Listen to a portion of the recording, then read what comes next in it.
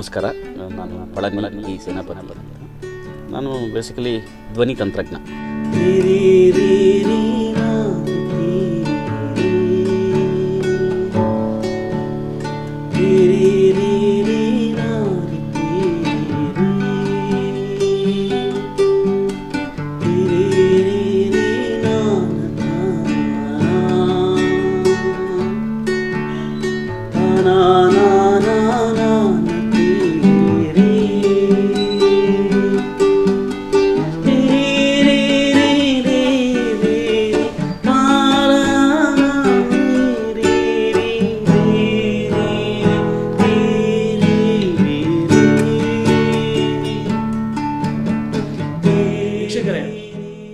ಇವತ್ತು ನಾವು ಭಾರತೀಯ ಚಿತ್ರರಂಗದಲ್ಲಿ 1000ಕ್ಕೂ ಹೆಚ್ಚು ಸಿನಿಮಾ ಹಾಗೆ 4000ಕ್ಕೂ ಹೆಚ್ಚು ಸಾಂಗ್ಗಳನ್ನ ರೆಕಾರ್ಡ್ ಮಾಡಿರುವಂತಹ ನಾದ ಬ್ರಹ್ಮ ಅಂತ ಫೇಮಸ್ ಆಗಿರುವಂತಹ ನಮ್ಮ ಹಂಸಲೇಖ ಸರ್ ಅವರ ಶಿಷ್ಯರಾದ ಪಳನಿ ಡಿ ಸೇನಾಪತಿ ಅವ್ರ ಜೊತೆ ಇದ್ದೀವಿ.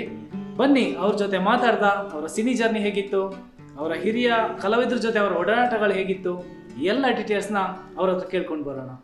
ಸರ್, ಕಾರ್ಯಕ್ರಮಕ್ಕೆ ಸ್ವಾಗತ ಸರ್. ನಮಸ್ಕಾರ ಸರ್. ಇಲ್ಲಿವರೆಗೂ ನೀವು ಯಾವ್ಯಾವ ಭಾಷೆಗಳ ಒಂದು ಚಿತ್ರಗಳಿಗೆ ವರ್ಕ್ ಮಾಡಿದ್ರು ಸರ್? ನಾನು ಮೇಜರ್ ಕನ್ನಡಕ್ಕೆ ಹೆಚ್ಚು ಚಿತ್ರಗಳು ವರ್ಕ್ ಮಾಡಿದ್ವಿ. ಅದಲ್ಲದೆ ನಮ್ಮ ನೆರೆ ಭಾಷೆ ತಮಿಳು, ತೆಲುಗು, ಮಲಯಾಳಂ, ಆಮೇಲೆ ಒರಿಸ್ಸಾ ಆಗಲಿ, ಇವಾಗ ಒಂದು ಮರಾಠಿ ಸಿನಿಮಾ ಮಾಡ್ತಾ ಇದ್ದೀನಿ. ಮರಾಠಿದೇ ಆಲ್ರೆಡಿ ಮಾಡಿದ್ದು, ಮತ್ತೆ ಇನ್ನೂ ಮಾಡ್ತಾ ಇದ್ದೀನಿ. ಬಂಗಾಲಿ ಮಾಡಿದ್ದೀನಿ, ಇಂಗ್ಲೀಷ್ ಮಾಡಿದ್ದೀನಿ. ಅದಾದಮೇಲೆ ಫ್ರೆಂಚ್ ಒಂದು ಸಿನಿಮಾ ಮಾಡಿದ್ದೀನಿ, ಹಾತಿ ಅಂತ. ಅದು 5 ಲ್ಯಾಂಗ್ವೇಜಸ್ ಮಾಡಿದ್ರು ಅವರು. ಫಿಲಿಪ್ ಅಂತ ಅವರು, ಪ್ರಜ್ಞಾ ಚೌಟ ಅಂತ, ಸಂದೀಪ್ ಚೌಟ ಅವರ ತಂಗಿ ಅವರು ಮಾಡಿದ್ದು ಸಿನಿಮಾ. ಅದು ಫ್ರೆಂಚ್ ಮೂವಿ, ಹಾತಿ ಅಂತ, ಆನೆಯ ಬೇಸ್ಡ್ ಒಂದು ಫ್ರೆಂಚ್ ಮೂವಿನೂ ಮಾಡಿದ್ರು. ಸೊ ಆಲ್ಮೋಸ್ಟ್ ಎಲ್ಲ ಕೊಂಕಣಿ, ತುಳು, ಸೊ ಲೈನ್ ಆಗಿದೆ. Almost all Indian languages, major Indian languages work ಮಾಡಿ. ಸರ್, ನಿಮ್ಮ ಬಾಲ್ಯದ ಬಗ್ಗೆ ಹೇಳೋದಾದ್ರೆ? ಬಾಲ್ಯ ಬಡತನ ಹೆಂಗಂದ್ರೆ ಎಲ್ಲ ಇದೆ. ಅಮ್ಮ ಬಂದು 7 years ಬೆಡ್, ಅಪ್ಪ ಟ್ರಾನ್ಸ್ಫರ್ ಆಗ್ತಾಯಿದ್ರು. ಸೊ ಅವ್ರಿಗೆ ಮನೋವ್ಯಾಧಿ. ಸೊ ನಾನೇ ಮನೆ ದೊಡ್ಡ ಮಗ, ನಾನೇ ಅಡುಗೆ ಮಾಡಬೇಕು, ನಾನೇ ಬಟ್ಟೆ ಒಗಿಬೇಕು ಎಲ್ಲ. ಮಂತ್ಲಿ ಮನಿ ಆರ್ಡ್ರ್ ಬಂದು ಬರೋದು. ಆದರೆ ಅಡುಗೆ ಮಾಡ್ಕೊಳಕ್ಕೆ ಬರೋಲ್ಲ, ಅಮ್ಮ ಬೆಡ್ಡು. ಬಟ್ ನನಗೇನು ಬರ್ತಾಯಿತ್ತು ಅದನ್ನು ಮಾಡ್ತಾ ಇರ್ತಿದ್ದೆ. ಅವಾಗೆಲ್ಲ ಕುಕ್ಕರ್ ಇಲ್ಲ, ಅನ್ನ ಬಡಿಸಿ ಗಂಜಿ ಮಾಡ್ತಾ. ಆ ಗಂಜಿಗೆ ಉಪ್ಪು ಹಾಕ್ಕೊಂಡು ಒಂದು ದಿವಸ ಊಟ ಮಾಡ್ತಾಯಿದ್ದೀನಿ. ಮಧ್ಯಾಹ್ನ ಸ್ಕೂಲಿಂದ ಬಂದು ಪಕ್ಕದ ಮನೆ ಆಂಟಿ ಬಂದು, ಏನಪ್ಪ ಮಾಡಿದ್ಯಾ? ಅವ್ರು ಆಲ್ರೆಡಿ ನಾನು ಆ ಏರಿಯಾಗೆ ನೋಟಾಡಿ, ಯಾಕಂದರೆ ಸಗಣಿ ಹಾಕಿ ಸಾರಿಸಿ ಎಲ್ಲ ಮಾಡ್ತಾಯಿದ್ದೆ. ನಮ್ಮ ಮನೆ ಅಂದರೆ ಆ ಏರಿಯಾದಲ್ಲಿ ಎಲ್ಲರಿಗೂ ಒಂಥರ ಸಿಂಪತಿ. ಅವ್ರ ಮನೇಲಿ ಏನಾರು ಮಾಡಿದರೆ ತಂದು ನಮಗೆ ಕೊಡೋದು, ಚಿಕ್ಕ ಮಕ್ಕಳು ಅಂತ. ಸೊ ಅವತ್ತು ಒಂದು ಆಂಟಿ ಬಂದು ಕೇಳೋದು, ಏನು ಮಾಡಿದ್ಯಪ್ಪ? ಗೌರವ ಅಲ್ಲೂ ಮೊಸರನ್ನ ಅಂದ್ಬಿಟ್ಟೆ. ಇವತ್ತಿಗೂ ನಾನು ಮೊಸರನ್ನ ತಿನ್ಬೇಕಾದ್ರೆ ಇವತ್ತು ಕೂಡ ಆ ಇನ್ಸಿಡೆಂಟ್ ನೆನಪು ಬರುತ್ತೆ. ಗಂಜಿ ತಿಂತಾ ಇರೋದು, ಆದರೆ ಗೌರವಕ್ಕೆ ಮೊಸರನ್ನ ಅಂದ್ಬಿಟ್ಟೆ. ಯಾವತ್ತಾದ್ರು ನನಗೆ ಮೊಸರನ್ನ ಆರ್ಡರ್ ಮಾಡಿದ್ರೆ ಆ ಲೇಡಿ ಆ ಇನ್ಸಿಡೆಂಟ್ ನೆನಪು ಬರುತ್ತೆ. ಸೊ ಇಲ್ಲಿ ನಾನು ಹೈಸ್ಕೂಲಿಗೆ ಜಾಯ್ನ್ ಆಗಿದೆ. ಅನ್ಎಕ್ಸ್ಪೆಕ್ಟೆಡ್ ಆಗಿ ನನ್ನ ಕ್ಲಾಸ್ಮೇಟ್ ಒಬ್ಬ ಶಿವಕುಮಾರ್ ಅಂತ, ನನ್ನ ಲೈಫಲ್ಲಿ ಅವನ್ನ ಯಾವತ್ತೂ ಮರೆಯಲ್ಲ. ಅವ್ರ ತಂದೆ, ಅವ್ರ ತಾಯಿ, ಇವತ್ತಿಗೂ ಅವ್ರ ತಾಯಿ ನನ್ನ 2ನೇ ತಾಯಿ. ನನಗೆ ಇವತ್ತಿಗೂ ಅವ್ರಿಗೆ ಗೊತ್ತಿದೆ. ನಾನು ಲಾಸ್ಟಲ್ಲಿ ಹೇಳಿದೆ ಅವ್ರಿಗೆ, ಇಂಥರಲ್ಲ ಆಯಿತು ಅಂತ ಹೇಳಿದ್ದೆ ಅವ್ರಿಗೆ. ಬಟ್ ಒಂದು ದಿವಸ ಅವ್ರ ಮನೆ ರುಚಿ ಇಟ್ಕೊಂಡ್ಬಿಟ್ಟೆ ನಾನು. ಬೆಳಗ್ಗೆ ಅವ್ನು ಸ್ಕೂಲ್ ಪಕ್ಕದಿಲ್ಲ ಅವ್ರ ಮನೆ. ಸೊ ಬೇಗ ಅವ್ನು ಹೋದಾಗ ಅವ್ರ ಮನೆಗೆ ಹೋದೆ. ಆಗ ಅವನು ಊಟ ತಿಂಡಿ ತಿಂತಾ ಇದ್ದ, ನನಗೂ ಒಂದು ಪ್ಲೇಟ್ ಕೊಟ್ಟರು. ವಾಹ್, ಚೆನ್ನಾಗಿದೆಯಲ್ಲ ಇದು. ಬಿಕಾಸ್ ನಾನೇ ನಮ್ಮ ಮನೇಲಿ ಅಡುಗೆ ಮಾಡ್ತಾ ಇದ್ದು, ನನ್ನ ಕೈ ರುಚಿ ನನಗೆ ಇಷ್ಟ ಆಗ್ತಾ ಇಲ್ಲ. ಬೇರೆಯವ್ರು ಕೊಟ್ಟಾಗ ಅದು ಅಮೃತ ಥರ. ಸೊ ಅದು ಈಸ್ಕೊಂಡು ತಿಂದ್ಬಿಟ್ಟೆ. ನೆಕ್ಸ್ಟ್ ಡೇ ಏನು ಮಾಡಿದ್ದೀನಿ ಗೊತ್ತಾ? ½ hour ಎವ್ರಿ ಡೇ, 3 ವರ್ಷ 8th 9th 10th every day ಸ್ಕೂಲ್ಗೆ ಹೋಗ್ಬೇಕಾದ್ರೆ ½ hour ಮುಂಚೆ ಅವ್ರ ಮನೆಗೆ ಹೋಗ್ತಾ ಇದ್ದೆ. ಯಾಕಂದರೆ ತಿಂಡಿ ತಿನ್ನೋಕ್ಕೋಸ್ಕರ ಹೋಗ್ತಾ ಇದ್ದೆ. ಆ ತಾಯಿನೂ ಬೇಜಾರೇ ಮಾಡ್ಕೊಳ್ದೆ, ಅವ್ನಿಗೆ ಕೊಡೋ ದೋಸೆ ನನಗೂ ಕೊಡೋರು, ಅವ್ನು ಕೊಡೋ ಪೀಟು ನನಗೆ ಕೊಡೋರು, ಅವ್ನಿಗೆ ಏನು ಕೊಡ್ತಾ ಇದ್ರು ಅದನ್ನು ಕೊಡೋರು. ಅದು ಎಲ್ಲಿವರೆಗೂ ಆಗ್ಬಿಟ್ಟಿತ್ತು ಅಂದರೆ, ಅವರ ತಂದೆ ತಿಳ್ಸ್ಕೋಬೇಕಾರೆ, ಅಪ್ಪ ನೋಡಪ್ಪ, ನೀನು ಕೊಡೋದು ಕೂಡ ನನಗೆ ಆಫೀಸ್ ಕೆಲಸ ಟೈಮ್ ಆಗ್ತಾಯಿದೆ, ನನಗೆ ಕೊಡ್ತಾ ಇಲ್ಲ ತಿಂಡಿ ಅನ್ನೋರು. ಆ ರೀತಿಲಿ ಆ ತಾಯಿ ನನಗೆ ಎವ್ರಿ ಡೇ ಅವ್ರಿಗೆ ಗೊತ್ತಿಲ್ಲ ಅವ್ರಿಗೆ. ನಾನು ರೀಸೆಂಟಾಗಿ ನನಗೆ ಯಾರ್ಯಾರು ಲೈಫಲ್ಲಿ ಸಹಾಯ ಮಾಡಿದ್ರು, ನಮ್ಗೆ ಯಾರು ತುಂಬ ಅವ್ರ ಮನೆಗೆಲ್ಲರೂ ನಮ್ಮ ಫ್ಯಾಮಿಲಿ ಎಲ್ಲ ಕರ್ಕೊಂಡೋಗಿ ಪರಿಚಯ ಮಾಡಿಸಿದ್ವಿ. ಇವರು ನನಗೆ ಈ ಥರ ಮಾಡಿದವರು, ಇವರು ನನಗೆ ಈ ಥರ ಮಾಡಿದವರು, ಇವರು ನನ್ನ ಟೀಚರ್. ನಾನು ಯಾವುದೇ ಕಾರಣಕ್ಕೂ ಅವ್ರನ್ನ ಆನರ್ ಮಾಡೋದನ್ನ ಮಾಡ್ತೀರಾ. ಬಿಕಾಸ್ ಅವ್ರುಗಳಿಂದ ನಾನು ಬಂದಿದ್ದೀನಿ, ಅವ್ರುಗಳಿಂದ ಬಂದಿದ್ದೀನಿ. ನನ್ನ ನೆಕ್ಸ್ಟ್ ಜನ್ರೇಷನ್ ನನ್ನ ಮಕ್ಳಿಗೂ ನನ್ಗೆ ಗೊತ್ತಾಗಬೇಕು ವಾಟ್ ಈಸ್ ಸಂಬಂಧ ಅನ್ನೋದು ಏನು ಅಂತ ಗೊತ್ತಾಗಬೇಕು ಅಂತ ಬೆಳೆಸಿದ್ದೀನಿ. ನಮ್ಮ ತಂದೆ ತಾಯಿನ ನಾನು ಪ್ರೌಡಾಗಿ ಹೇಳ್ಕೊಡ್ತೀನಿ. ಇದರಿಂದ ಎಷ್ಟು ಜನಕ್ಕೆ ಉಪಯೋಗ ಆಗುತ್ತೋ ಗೊತ್ತಿಲ್ಲ. ಇದು ನಾನು ಪ್ರೌಡಾಗಿ ಹೇಳ್ಕೊಂಡ್ರು ಅಂತ ಅಂದ್ಕೊಂಡ್ರು ಪರವಾಗಿಲ್ಲ. ತಂದೆ ತಾಯಿನ ಸೇಲ್ ಮಾಡಬೇಡಿ. ತಂದೆ ತಾಯಿನ ಯಾವುದೇ ಕಾರಣಕ್ಕೂ ನಾನು ಒಬ್ಬನೇ ನಮ್ಮ ಮಗ, ಇನ್ನೊಬ್ಬ ಮಗ ಇದ್ದಾನೆ ಅಂತ ಮಾಡಬೇಡಿ. ಬಿಕಾಸ್ ನಾನು ಮಾಡಿಲ್ಲ ಅದನ್ನು. ನಮ್ಮ ತಂದೆ ತಾಯಿ ಸಾಯೋವರೆಗೂ ನಮ್ಮ ಮನೇಲೇ ಇದ್ದರು. ನನ್ನ ತಮ್ಮಂದಿರ ಮನೆಗೆ ಹೋಗ್ತೀನಿ ಅಂತ ನಾನು ಹೇಳಿದ್ದೆ, ನಿಮ್ಗೆ ಹೋಗ್ಬೇಕು ಅಂದ್ರೆ ಹೋಗ್ಬನ್ನಿ, ನಾನು ತಡೆಯಲ್ಲ. ಆದರೆ ನಾನಾಗಿ ನಿಮ್ಮನ್ನ ಕಳ್ಸಲ್ಲ. ನೀವು ಹೋಗು, ನನ್ನ ಮನೆ ನಾನು ಒಬ್ಬನೇ ನಮ್ಮ ಮಗ ಅಂತ ಕಳ್ಸಲ್ಲ. ನಾನು ಹೆಂಡ್ತಿಗೂ ಹೇಳಿದ್ದೆ ಕಳ್ಸು ಆ ಕೆಲಸ. ಯಾಕಂದ್ರೆ ಅದು ನನ್ನ ಮಕ್ಕಳು ನೋಡ್ತಾ ಇದ್ದಾರೆ. ನಾವೇನು ಮಾಡ್ತೀವಿ ಅದು ನೆಕ್ಸ್ಟ್ ನಮಗೂ ಅದೇ ಇರುತ್ತೆ. ಸೊ ಆ ರೀತಿಲಿ ಸಂಬಂಧಗಳ ಬಗ್ಗೆ, ಅದಕ್ಕೆ ನನ್ನ ಫ್ರೆಂಡ್ಸ್ ಎಲ್ಲ ಬಂದರು ಕೂಡ ಇವಾಗ I value my friends. C ನಾವು ಎಲ್ಲರಿಗೂ ಕೆಲಸದ ಒತ್ತಡ ಇದ್ದೇ ಇದೆ, ಅವ್ರವ್ರ ಲೆವೆಲಲ್ಲಿ ಕೆಲಸದ ಒತ್ತಡ ಇದೆ. ಅದಕ್ಕೆ ಮೀರಿ ಒಂದು ಸಂಬಂಧಕ್ಕೆ ಒಂದು ಪ್ರೋತ್ಸಾಹ ಕೊಡಬೇಕು ಅಂತ ನಾನು ನನ್ನ ಮಕ್ಕಳನ್ನ ಎಲ್ಲರೂ ಅದೇ ರೀತಿಲಿ ಮ್ಯೂಸಿಕಲ್ ಆಗಿ ಬೆಳೆಸಿದ್ದೀನಿ ಅವ್ರನ್ನ. ಐ ಆಮ್ ವೆರಿ ಪ್ರೌಡ್ ಅದರಲ್ಲಿ. ಬಿಕಾಸ್ ಒಬ್ಬ ಕಲಾತ್ಮಕವಾಗಿ ಹೋಗ್ತಾರೋ ಅವ್ರಿಗೆ ಸೋಲಿರಲ್ಲ ಲೈಫಲ್ಲಿ ಅನ್ನೋದು ನನ್ನ ನಂಬಿಕೆ. ಯಾರ ಲೈಫಲ್ಲಿ ಕಲಾತ್ಮಕವಾಗಿದ್ದಾರೋ ಅವ್ರು ಸಕ್ಸಸ್ ಕಂಡಿದ್ದಾರೆ. ಬಿಕಾಸ್ ಅವ್ರ ಲೈಫೇ ಹ್ಯಾಪಿ ಆಗಿ. ನನ್ನ ಫ್ರೆಂಡ್ಸ್ ಕೂಡ ಹೇಳ್ತಾರೆ, ನೀವು ಬರೋಕ್ಕೆ ಮುಂಚೆ ನನ್ನ ಲೈಫಲ್ಲಿ ಏನೇನೋ ಇತ್ತು, ನೀವು ಬಂದಮೇಲೆ ಅದೊಂದು ಆರ್ಟಿಸ್ಟಿಕ್ ಆಗಿದೆ ಲೈಫ್ ಅಂತಾರೆ. ಆರ್ಟಿಸ್ಟಿಕ್ ಆಗಿ ರೆಸ್ಪಾಂಡ್ ಮಾಡಬೇಕಾಗುತ್ತೆ. ನಾವು ಯಾವುದೇ ಕ್ಷೇತ್ರದಲ್ಲಿ ಏನಾದರೂ ಒಂದು ಸಾಧನೆ ಮಾಡಬೇಕಂತ ಹೊರಟಾಗ ನಮ್ಮ ಪರಿಶ್ರಮಕ್ಕೆ ಒಂದು ದೇವರ ಸಪೋರ್ಟ್ ಆಗಿರ್ಬೋದು ಅಥವಾ ನಮ್ಮ ಗುರುಗಳ ಆಶೀರ್ವಾದ ಆಗಿರ್ಬೋದು ತುಂಬ ಇಂಪಾರ್ಟೆಂಟ್ ಆಗುತ್ತೆ. ಆದರೆ ಇದೆಲ್ಲಕ್ಕಿಂತ ಹೆಚ್ಚಾಗಿ ನಮ್ಮ ತಂದೆ ತಾಯಿಯವರ ಆಶೀರ್ವಾದ ನಮ್ಗೆ ತುಂಬಾ ಇಂಪಾರ್ಟೆಂಟ್. ಸೊ ನಿಮ್ಮ ಬಾಲ್ಯದಲ್ಲಿ ನಿಮಗೆ ಈ ಫೀಲ್ಡಿಗೆ ಬರೋಕ್ಕೆ ಪೂರಕವಾಗಿ ನಿಮ್ಮ ಹೆತ್ತವರಿಂದ ಏನಾದರೂ ಸಪೋರ್ಟ್ ಸಿಗ್ತಾ? ಮುಖ್ಯವಾಗಿ ಅವರ ಹೆಸರುಗಳು ತಿಳಿಸಿ ಸರ್. ಖಂಡಿತ. ನನ್ನ ತಾಯಿ ಹೆಸರು ಮೀನಾಕ್ಷಿ ಅಂತ, ನನ್ನ ತಂದೆ ಹೆಸರು ಸೇನಾಪತಿ ಅಂತ. ಸೊ ಅವರು ಬ್ಯಾಂಕ್ ಇದರಲ್ಲಿ ಕೋಆಪ್ಟೆಕ್ಸಲ್ಲಿ ಮ್ಯಾನೇಜರಾಗಿ ಕೆಲಸ ಮಾಡ್ತಾಯಿದ್ರು. ನಮ್ಮ ಬೇಸಿಕ್ ಎಜುಕೇಷನ್ ಬೆಂಗಳೂರಲ್ಲೇ ಆಯಿತು. ಅವರು ಅಷ್ಟೇನು ಎಜುಕೇಟೆಡ್ ಅಲ್ಲದೆ ಇದ್ರು ಮಕ್ಕಳಿಗೆ ಏನು ಒಳ್ಳೆ ಸೊಸೈಟಿಲಿ ಒಂದು ಎಜುಕೇಷನ್ ಕೊಡಿಸ್ಬೇಕು ಅನ್ನೋ ರೀತಿಲಿ ನಾವು ಏನು ಇಷ್ಟಪಟ್ಟನೋ ಆ ರೀತಿ ನಮಗೆ ಸಪೋರ್ಟ್ ಮಾಡ್ತಾ ಬಂದರು. ಒಳ್ಳೆ ಎಜುಕೇಷನ್ ಕೊಟ್ಟರು. ಅಂದರೆ ನಾನೇನು ಕೇಳಕ್ಕೆ ಬರ್ತೀನಿ ಅಂದರೆ, ನಿಮ್ಮ ಫ್ಯಾಮಿಲಿ ಹಿನ್ನೆಲೆಯಲ್ಲಿ ಯಾರಾದರೂ ಸಂಗೀತಕ್ಕೆ ಸಂಬಂಧಪಟ್ಟ ಅಥವಾ ಕಲಾವಿದರು ಅಂತ ಯಾರು ಇಲ್ಲ. ನಮ್ಮ ತಾಯಿಯವರ ತಾತ ಇಷ್ಟು ಆ್ಯಕ್ಟ್ ಅಂತೆ, ಬೀದಿ ನಾಟಕಗಳು, ಸ್ಟೇಜ್ ಡ್ರಾಮಾಗಳು ಮಾಡ್ತಾ ಇದ್ರು ಅಂತ ಕೇಳಿದ್ದೆ. ಮೇ ಬಿ ಆ ಜೀನ್ಸ್ ನಮ್ಗೆ ಕ್ಯಾರಿ ಆಗಿರ್ಬೋದು ಅನ್ಸುತ್ತೆ. ಓಕೆ ಸರ್, ಇವಾಗ ನಿಮ್ಮ 29 ವರ್ಷದ ಸುದೀರ್ಘ ಈ ಪ್ರಯಾಣದಲ್ಲಿ ಹಿರಿಯ ಕಲಾವಿದರ ಜೊತೆ ನಿಮ್ಮ ಒಡನಾಟಗಳು ಯಾವ ಥರ ಇತ್ತು? ಅದ್ರ ಬಗ್ಗೆ ಏನಾದರೂ ಒಂದು ಶೇರ್ ಮಾಡೋದಾದರೆ, ಅಂದರೆ ರಾಜ್ಕುಮಾರ್ ಸರ್ ಜೊತೆ ಆಗಿರ್ಬೋದು, ಇವಾಗ ನೀವು ಹೇಳಿದಾಗೆ ಮುಜುಗರ ಸೊಗಸುಗರ ಅಂದರೆ ವಿಷ್ಣುವರ್ಧನ್ ಸರ್ ಅಥವಾ ರವಿಚಂದ್ರನ್ ಸರ್ ಆಗಿರ್ಬೋದು, ಈ ಥರ ಹಿರಿಯ ಆ್ಯಕ್ಟರ್ಗಳೊತ್ತಿಗೆ ನಿಮ್ಮ ಒಡನಾಟ ಯಾವ ಥರ ಇತ್ತು? ಐ ಆಮ್ ರಿಯಲಿ ಬ್ಲೆಸ್ಡ್ ಆ ರೀತಿಯಲ್ಲಿ ನೋಡಿದಾಗ. ರಾಜ್ಕುಮಾರ್ ಸರ್ ಅವ್ರು ನೋಡೋದೇ ದೊಡ್ಡ ವಿಷಯ. ಅವ್ರ ಜೊತೆ ವರ್ಕ್ ಮಾಡೋದು, ಅವ್ರ ಹಾಡಿಗೆ ಅವ್ರಿಗೆ ಇದು ಮಾಡೋದು, ಅವ್ರ ಜೊತೆ ಸಾಥ್ ಕೊಡೋದು ಅನ್ನೋದಿದೆಯಲ್ಲ, ಆ ರೀತಿ ಅದರಲ್ಲೆಲ್ಲ ಅದು ಪುಣ್ಯ ಪಡ್ಕೊಂಡು ಬಂದಿರಬೇಕು. ಆ ರೀತಿಲಿ ಒಂದು ಸಾಂಗ್ ನನಗೆ ಚೆನ್ನಾಗಿ ನೆನಪಿದೆ. ಒಬ್ಬ ಮ್ಯೂಸಿಕ್ ರೈಟರ್ ಅವರು ಪೂನಾದವರು ಆಗಿದ್ರು. ಸೊ ರಾಜ್ಕುಮಾರ್ ಸರ್ಗೆ ಕಂಟೆಕ್ಟ್ ಮಾಡೋಕ್ಕೆ ನನ್ನ ತಗೊಳ್ಬಿಟ್ರು ಎಲ್ಲರೂ ಸೇರಿ. ನನಗೆ ಅವ್ರು ಸ್ವೆಟ್ರ್ ಹಾಕ್ಕೊಂಡಿದ್ದೆ.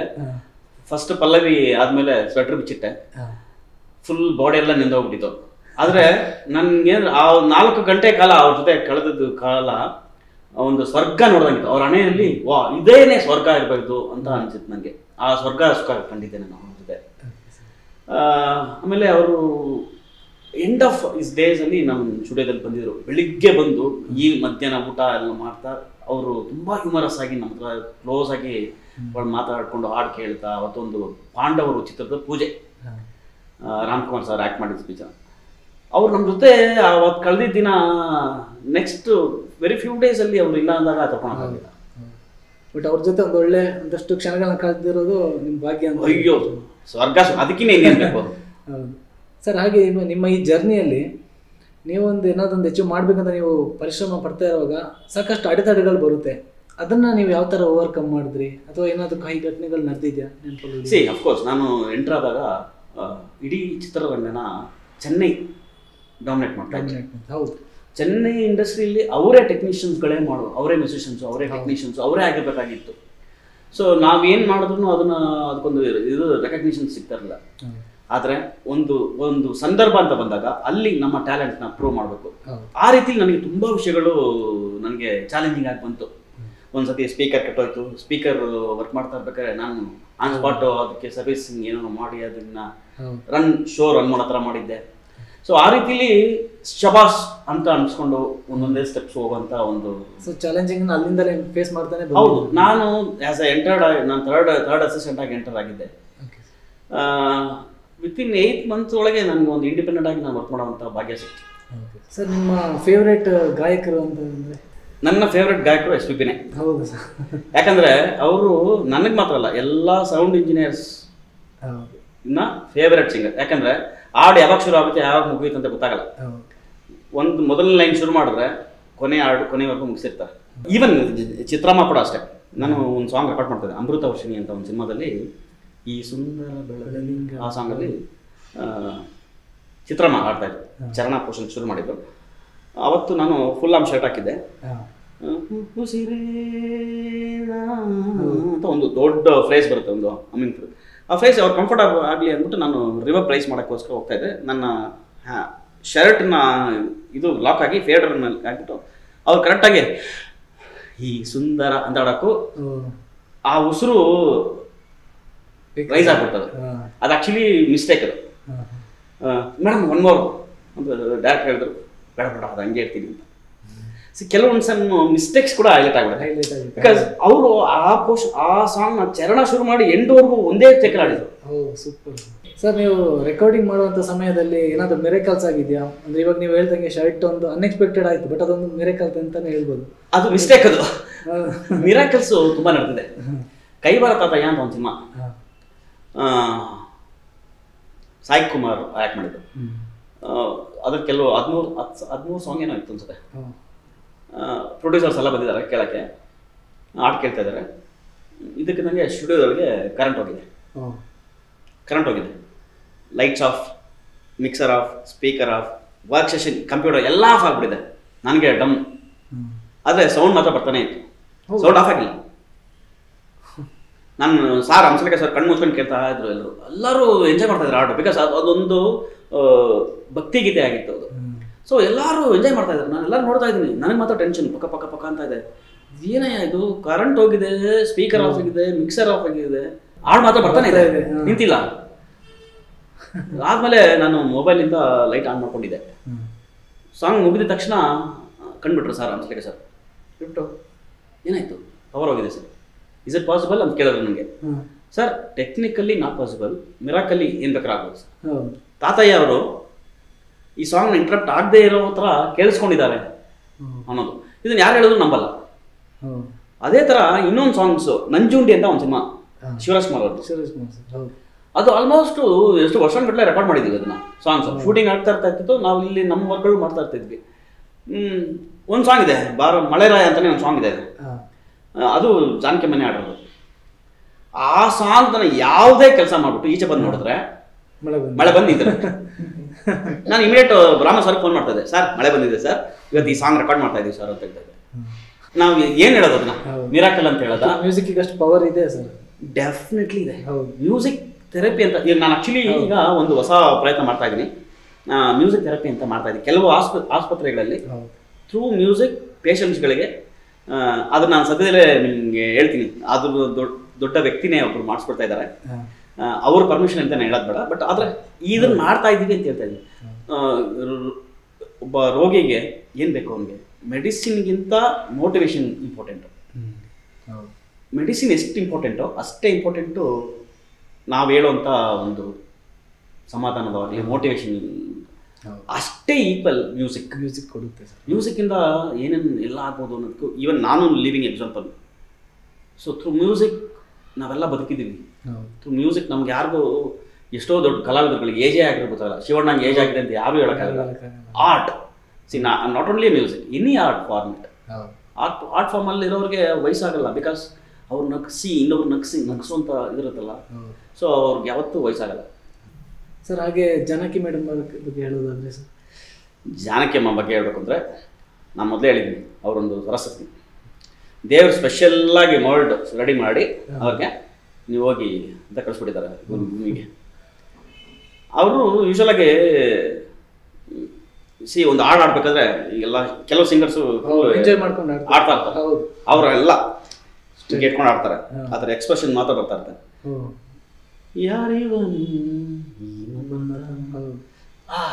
ಅಂತೆಲ್ಲ ಬರ್ತಲ್ಲಿ. ಹೌದು, ಎಲ್ಲರೂ ಹಿಂಗೆಲ್ಲ ಮಾಡೋರು, ಅವ್ರು ಹಂಗೇ ಆಡ್ತಾರೆ.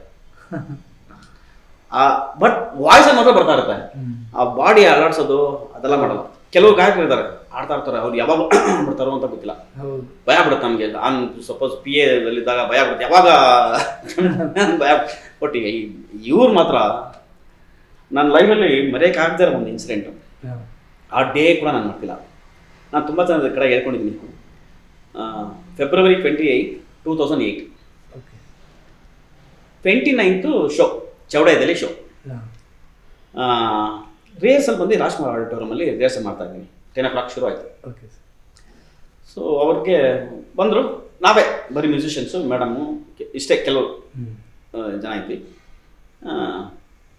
ಅವರು ಏನೋ ನೋಡ್ತಾ ಮೈಕು ಹಿಂಗೆ ಆ್ಯಕ್ಚುಲಿ ಅದು ಮಿಸ್ಟೇಕ್ ಅಂದಲ್ಲ. ಸೊ ಹಿಂಗೆ ನೋಡ್ತಾ ಇದ್ರು ಹಿಂಗೆ. ಆ ಮೈಕ್ಗೆ ಸ್ವಿಚ್ಚು ಕೆಳಗಡೆ ಇದೆ, ಯೂಶಲಾಗಿ ಸೈಡಲ್ಲಿ ಇರುತ್ತೆ, ಇಲ್ಲಿರುತ್ತೆ ಈಸಿ. ಆ ಪರ್ಟಿಕ್ಯುಲರ್ ಮೈಕ್ಗೆ ಕೆಳಗಡೆ ಅದು ಹಿಂಗೆ ಕುಡ್ತಾ ಅದು ಆಫ್ ಆನ್ ಆಗ್ತಾ ಇತ್ತು. ನನ್ನ ಅಸಿಸ್ಟೆಂಟ್ಗೆ ಹೇಳ್ತಾ ಇದ್ದೆ, ಮೇಡಮ್ ಮಾಡ್ತಾರೆ, ಹೇಳು ಹೋಗಿ ಅಂತ ಅನ್ನೋಷ್ಟೊಳಗೆ ಅವ್ರ ಪೋರ್ಷನ್ ಬಂದ್ಬಿಡ್ತು. ಬಂದು ಮೈಕ್ ಆಫ್ ಆಗೋಗ್ಬಿಟ್ಟಿತ್ತು. ಸೊ ನನಗೆ ಮೇಲಿಂದ ಬೈಬಿಟ್ರು, ಏನಿದು ಮೈಕ್? ನನಗೆ ಗೊತ್ತಿಲ್ಲ, ಅಮ್ಮ ನಿಜವಲ್ಲೂ ಸಾರಿ ಕೇಳ್ತೀನಿ, ಮೈಕ್ ಇರೋದು ಆಡೋಕ್ಕೆ, ಪುಟಕ್ಕೆ ಯಾರು ನಿಮಗೆ ಪುಟ ಕೇಳಿದ್ದು ಅಂತ ನಾನು ಕೌಂಟ್ರು. ಬಿಕಾಸ್ ನನ್ನ ಮಿಸ್ಟೇಕ್ ಆಗಿರ್ಲಿಲ್ವಲ್ಲ ಅಂದ್ಬಿಟ್ಟು ನಾನು ಹೇಳ್ಬಿಟ್ಟೆ. ಸೊ ಹೇಳೋದೇಬಿಟ್ಟೆ, ಪಶ್ಚಾತ್ತಾಪ ಆಗ್ತಾ ಇದೆ ನನಗೆ. ನನ್ನ ಪಕ್ಕ ಯಾರು ಬಿಟ್ಕೊಳ್ತಲ್ಲ, ಎಲ್ಲರೂ ಹೋಗ್ಬಿಟ್ಟಿದ್ದಾರೆ, ಏನು ಹಿಂಗೆ ಆಗ್ಬಿಟ್ಟಾಗಿದೆ ಅಂತ. ನಾನು ಫುಲ್ ಡೇ ನಾನು ಒಂಥರ ಬಹು ಥರ ಇದ್ಬಿಟ್ಟೆ. ನನ್ನ ಅಸಿಸ್ಟೆಂಟ್ ನಾನು ಏನಾದರೂ ಅವ್ನು ಅವನ ಮೇಲೆ ರಿವೆಂಜ್ ತೀರಿಸ್ಕೊತಾ ಇದ್ದೆ. ಸರಿ, ನೆಕ್ಸ್ಟ್ ಡೇ 29th ಚೌಡಾಯದಲ್ಲಿ ಮಧ್ಯಾಹ್ನ ಎಲ್ಲ ವಿತ್ ಗ್ರೂಪ್ ರಿಹರ್ಸಲ್ ಆಯಿತು. ಸೊ ಓಕೆ, ರಿಹರ್ಸಲ್ ಆಯಿತು. ಆದಮೇಲೆ ಇನ್ನೇನು ಶೋ ಸ್ಟಾರ್ಟ್ ಆಗುತ್ತೆ. ಆ ಟೈಮಲ್ಲಿ ಒಬ್ಬರು ಬಂದರು, ಬಂದ್ಬಿಟ್ಟು, ಬಾಸ್ ಅಮ್ಮ ವಾಯ್ಸ್ ಸೂಪರ್ ಆಗಿರ್ಬೇಕು ಅಂದರು. ಏಯ್ ತಿರ್ಗಾ ನಾನು ಕೂಲ್ ಆಗ್ಬೇಕು ಅನ್ಕೊಳ್ತೀನಿ, ತಿರ್ಗಾ ಉಂಟು ನನ್ನ ಕೆಲಸ ನಾನು ಹೇಳ್ಕೊಬೇಡ ಅಂತ ಬೈದ್ಬಿಟ್ಟೆ. ಯಾಕೆ ಹಿಂಗೆ ಆಡ್ತಾ ಇದ್ದೀನಿ ನನ್ಗೆ ಗೊತ್ತಾಗ್ತಿಲ್ಲ. ಬಿಕಾಸ್ ನನಗೆ ನಿನ್ನೆದು ಅದೇ ಇದರಲ್ಲಿ ಮೈಂಡಲ್ಲಿ ಉಳ್ಕೊಂಡಿದೆ. ಶೋ ಹೆಂಗಿದೆ ಅಂದರೆ ಕ್ಲಾಸ್ ಶೋ, ಆಡಿಯನ್ಸ್ ಎಲ್ಲ ಫುಲ್ಲಿ ಪ್ಯಾಕ್ಡು. ಚೌಡಾಯದಲ್ಲಿ ಒಂದು ಸಾಂಗ್ ಅದು, ಯಾರಿವನು ಈ ಸಾಂಗ್ ಆಡಿದ್ರು ಮಾಡಿದ ತಕ್ಷಣ ಇಡೀ ಆಡಿಟೋರಿಯಮ್ ನಿಂತ್ಕೊಂಡು ಸ್ಟ್ಯಾಂಡಿಂಗ್ ಓವೇಷನ್. ನಾನು ಎಂಜಾಯ್ ಮಾಡ್ತಾ ಇದ್ದೀನಿ ಆ್ಯಕ್ಚುಲಿ. ಫಸ್ಟ್ ಎಂಜಾಯ್ ಯಾರು ಮಾಡೋಕ್ಕಾಗೋದು ಅಂದರೆ ಸೌಂಡ್ ಇಂಜಿನಿಯರ್. ಒಂದು ಇಡೀ ಹಾಡನ್ನ ಏನು ಎಂಜಾಯ್ ಮಾಡೋಕ್ಕಾಗೋದು ಅಂದರೆ ಸೌಂಡ್ ಇಂಜಿನಿಯರ್ ಮೂಡ್ ಮೇಲೇ ಒಂದು ಸಾಂಗ್ ಔಟ್ಪುಟ್ ಆಗಿರುತ್ತೆ. ಅವತ್ತು ಮನೇಲಿ ಗಲಾಟೆ ಮಾಡ್ಕೊಂಡು ಬಂದ್ಬಿಟ್ಟು ಒಂದು ರೊಮ್ಯಾಂಟಿಕ್ ಸಾಂಗ್ ಮಾಡಿದ್ರೆ ಅದು ಗಲಾಟೆ ಆಗಿರುತ್ತೆ. ಮನೇಲಿ ಅವ್ನು ಮುದ್ದಾಗಿ ಖುಷಿಯಾಗಿ ಒಂದು ಸಾಂಗ್ ಮಿಕ್ಸ್ ಮಾಡ್ತಾನೆ ಅಂದರೆ ಅದು ಖುಷಿಯಾಗಿರುತ್ತೆ. ಅದು ಆತನ ಮೂಡ್ ಮೇಲೆ ಡಿಪೆಂಡ್ ಆಗಿರುತ್ತೆ. ಸೌಂಡ್ ಇಂಜಿನಿಯರ್ಸ್ ಮೂಡ್ ಮೇಲೆ ಒಂದು ಸಾಂಗ್ ಔಟ್ಪುಟ್ ಬರುತ್ತೆ. ಸೊ ನಾನು ಆ ಶೋ ತುಂಬ ಎಂಜಾಯ್ ಮಾಡ್ತಾ ಇದ್ದೀನಿ ಅಂತ. ನಾನು ಎಕ್ಸ್ಪೆಕ್ಟ್ ಮಾಡ್ತಾ ಇರೋ ಒಂದು ವಿಷಯ ಅಲ್ಲಿ, ಮೇಡಮ್ ಮೈಕ್ ತೊಗೊಂಡ್ರು, ನಾನು ಚೆನ್ನಾಗಿ ಆಡಿದೆ ಅಂತ ನೀವೆಲ್ಲರೂ ಕ್ಲಾಪ್ ಮಾಡಿ ಸ್ಟ್ಯಾಂಡಿಂಗ್ ಓವೇಷನ್ ಕೊಟ್ಟಿದ್ದೀರ, ನಿಮಗೆ ಚೆನ್ನಾಗಿ ರೀಚ್ ಮಾಡಿಸಿದ ಒಬ್ಬ ವ್ಯಕ್ತಿಯಿಂದ ಇದ್ದಾನೆ. ಸಾಂಸಲೇಖ ಸರ್ ಹೊಡ್ಬಿಟ್ರು, ಬಾಬಾ ನಿಮ್ಮ ಮೇಡಮ್ಗೆ ನಿಮ್ಮ ಮೇಲೆ ಕೋಪ ಇಲ್ಲ, ಸ್ಟೇಜ್ ಮೇಲೆ ಹೇಳ್ಬಿಟ್ರು, ಮೇಡಮ್ಗೆ ಏನು ಕೋಪ ಇಲ್ಲ, ಬಾ ಸ್ಟೇಜ್ ಮೇಲೆ ಅಂತ. ನಾನು ಓಡೋದೆ ಒಂದು ಬೊಕ್ಕೆ ಕೊಟ್ಟರು. ನನಗೆ ಎಷ್ಟು ನನ್ನ ತಪ್ಪನ್ನ ಅರಿವಾಯಿತು ಅಂದರೆ, ನಾನು ಒಂದು ಕ್ಷಣ ಕೋಪ ಕಂಟ್ರೋಲ್ ಮಾಡ್ಕೊಬೋದಾಗಿತ್ತು. ಅವ್ರೇನಿದ್ರು ದೊಡ್ಡವರು ಲೆಜೆಂಡ್, ಹಂಗೆ ಮಾಡಬಾರ್ದು. ತುಂಬ ಪಶ್ಚಾತ್ತಾಪ ಹೋಯ್ತು ನನಗೆ. ಆನ್ ಬೋರ್ಡು ಕಾಯ್ತಾ ಇದ್ದೀನಿ, ಯಾವಾಗ ಶೋ ಮುಗಿಯುತ್ತೆ ಕಾಯ್ತಾ ಇದ್ದೀನಿ. ಬೇಡ ನೆಕ್ಸ್ಟ್ ಏನು ಆಡು ಯಾವುದು ಬೇಡ, ಮುಗೀಲಿ ಇವಾಗಲೇ ಮುಗೀಲಿ ಆಡು ಅನ್ನೋದು, ಆ ಥರ ನಾನು ಕಾಯ್ತಾ ಇದ್ದೀನಿ. ಶೋ ಮುಗೀತು, ಮೇಡಮ್ ಗ್ರೀಮ್ ಕೂತಿದ್ರು. ನನಗೆ ಗೊತ್ತು ನೀನು ಬರ್ತೀಯಾ ಅಂತ ಒಳಬಿಟ್ಟು ಕಾಲ ಬಿಟ್ಬಿಟ್ಟೆ. ನನಗೆ ಕಣ್ಣಲ್ಲಿ ನೀರು ಕಂಟ್ರೋಲೇ ಮಾಡೋಕ್ಕಾಗ್ತಾರೆ, ಹತ್ಬಿಟ್ಟೆ. ಅವಾಗ ಅವ್ರು ಮಾತಾಡಿದ್ರು, C Palli, you are not wrong, I am wrong. ನಾವು ಸ್ಟೇಜ್ ಮೇಲೆ ಕುತ್ಕೊಂಡಿದ ತಕ್ಷಣ ನಮ್ಗೆ 2 ಕೋಡ್ ಬಂದ್ಬಿಡುತ್ತೆ. ನಾವು ನೆಕ್ಸ್ಟ್ ಟೆಕ್ನಿಷಿಯನ್ಸ್ನ ನಾವು ಗಮನಕ್ಕೆ ಇಟ್ಕೊಳ್ಳಲ್ಲ. ಸೊ ಐಮ್ ರಿಯಲಿ ಸಾರಿ ಅಂದರು. ಅಮ್ಮ ನೀವೇನು ನಮ್ಗೆ ಸಾರಿ ಕೇಳೋದು ಬೇಡಮ್ಮ, ನಂದು ಮಿಸ್ಟೇಕ್ ಅದು, ಸಾರಿ. ನೀವೇನು ಮಾಡಿಲ್ಲ, ನೀವೆಲ್ಲ ಮಾಡಿಬಿಟ್ಟಿದ್ದೀರಾ, ನೀವು ಮಾಡದೇ ಇರೋದು ಏನಿಲ್ಲ, ಪ್ರಪಂಚಕ್ಕೆಲ್ಲ ಕೊಟ್ಬಿಟ್ಟಿದ್ದೀರಾ ನೀವು. ನಾನು ಇವತ್ತಿಗೂ ನೀವು ನಂಬಲ್ಲ, ಒಂದು ವಿಷಯ, ಒಂದು ಸಾಂಗ್ ಇದೆ ಅವರು ಬೀಸೋ ಗಾಳಿಯಲ್ಲಿ ಅಂತ. ಆ ಸಾಂಗ್ ಕೇಳಿಬಿಟ್ರೆ ನಾನು ಕಳೆದೋಗ್ಬಿಡ್ತೀನಿ. ಕಳೆದೋಗ್ಬಿಟ್ಟು ನಾನು ಎಲ್ಲಿವರೆಗೂ ನಡ್ಕೊಂಡು ಹೋಗ್ಬಿಟ್ಟಿದ್ದೀನಿ. ಬೇಡ ಸಾಕು ಈ ಇಂಡಸ್ಟ್ರಿ ಇದೆಲ್ಲ ಮಾಡಿಬಿಟ್ಟಿದೆ, ನಾನು ಇನ್ನೇನು ಮಾಡೋಕ್ಕಿದೆ ಇಲ್ಲಿ, ಆ ಲೆವೆಲ್ಗೆ ಜುಗುಪ್ಸೆ ಅಂತ ಬಂದ್ಬಿಡುತ್ತೆ. ನಮ್ಮದು ಅಂತ ಕಾಲ ಹೊತ್ಕೊಳಕ್ಕೆ ಏನಿಲ್ಲ ಅಲ್ಲಿ, ಬಿಕಾಸ್ ಅವರೆಲ್ಲ ಮಾಡಿಬಿಟ್ಟಿದ್ದಾರೆ. ಬಾಲಸರ್ ಆಗಲಿ, ಚಿತ್ರಮ್ಮ ಆಗಲಿ, ಜಾನಕಿಯಮ್ಮ ಆಗಲಿ, ಜಯಸುದಾಸ್ ಆಗಲಿ, ಇಳೆದಾಸ್ ಆಗಲಿ, ಹಂಸಲೇಖ ಸರ್ ಆಗಲಿ, ಎಲ್ಲ ಮಾಡಿಬಿಟ್ಟಿದ್ದಾರೆ. ಇವತ್ತು ನಾವು ಹೊಸ್ತನ ಮಾಡಿದ್ದೀವಿ, ಹೊಸ್ತಾಗಿ ಕೊಟ್ಟಿದ್ದೀವಿ ಅನ್ನೋದು ಏನೂ ಉಳಿದಿಲ್ಲ ಅಲ್ಲಿ. ಮೇ ಬಿ ಪ್ರೆಸೆಂಟೇಷನ್ ಡಿಫ್ರೆಂಟ್ ಆಗಿರ್ಬೋದು ಅಷ್ಟು ಹೊರತು, ಒಂದು ಹಾಡು, ಒಂದು ರೊಮ್ಯಾಂಟಿಕ್ ಸಾಂಗ್ ಬೇಕು, ಒಂದು ಡ್ಯೂಯೆಟ್ ಸಾಂಗ್ ಬೇಕು ಅನ್ನೋದು ಅವ್ರು ಆಲ್ರೆಡಿ ಮಾಡಿಬಿಟ್ಟಿದ್ದಾರೆ. ಒಂದು ಸತ್ತಾಗ ಒಂದು ಶಣ ನುಡಿಸ್ಬೇಕು ಅಂತ ಕ್ರಿಯೇಟ್ ಮಾಡಿದ್ದಾರೆ, ನಕ್ಕಾಗ ಒಂದು ಸಿತ ನುಡಿಸ್ಬೇಕು ಅಂತ ಹೇಳ್ಬಿಟ್ಟಿದ್ದಾರೆ. ಇವಾಗಲೂ ಅದನ್ನೇ ಮಾಡ್ತಾ ಇದ್ದೀವಿ, ನಾವು ಏನು ಚೇಂಜ್ ಮಾಡಿಲ್ಲ. ಅದೇ ಫಾರ್ಮುಲಾದಲ್ಲೇ ಬೇರೆ ಬೇರೆ ನೋಟ್ಸ್ ಯೂಸ್ ಮಾಡ್ತಾ ಇದೀವಿ ಹೊರತು ಬೇರೆ ಏನು ಫಾರ್ಮ್ ಚೇಂಜ್ ಮಾಡಿಲ್ಲ. ಅದೇ ಟ್ರೆಂಡಲ್ಲಿ ಓಡ್ತಾ ಇದೆ. ಈಗ ಒಬ್ಬರು ಮೀಟ್ ಮಾಡಿದ ತಕ್ಷಣ ಒಂದು ಹೋಗ್ಬೇಕು, ಸಾಂಗ್ ಹೋಗ್ಬೇಕು, ಡ್ಯೂಯೆಟ್ ಹೋಗ್ಬೇಕು ಅನ್ನೋದು ಒಂದು ಫಾರ್ಮುಲಾ ಆಗ್ಬಿಟ್ಟಿದೆ. ಅದನ್ನೇ ಮಾಡ್ತಾ ಇದ್ದೀನಿ ನಾವು, ಹೊಸದಾಗಿ ಏನು ಮಾಡ್ತಾ ಇಲ್ಲ. ಆ ರೀತಿಯಲ್ಲಿ ಜಾನಕಿಯಮ್ಮ ನನಗೆ ಇವತ್ತಿಗೂ ಆಗಲಿ, ನಾನು ಜೀವ ಇರೋವರೆಗೂ ಅವ್ರಿಗೆ ಅವರ ಜೊತೆ ಕೆಲವು ಸಾಂಗ್ಸ್ ವರ್ಕ್ ಮಾಡಿರೋ ಪುಣ್ಯ ಸಿಕ್ತಲ್ಲ, ಆ ರೀತಿ ಐ ಆಮ್ ರಿಯಲಿ ಬ್ಲೆಸ್ಡ್.